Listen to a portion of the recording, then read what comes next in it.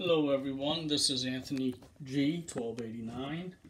Now my previous video I poured the pickling juice into the container holding all of my cut up squid. The mistake was I used a plastic container and the boiling water, vinegar and salt melted the container, as you saw that on the video. So I salvaged the squid and the juice by getting my beautiful, lovely wife, super smart wife of almost 30 years, found a mason jar in the closet. And that's what I poured everything into. So here's my pickled squid. And I can pour it into a plastic jar in a few days once everything soaks in.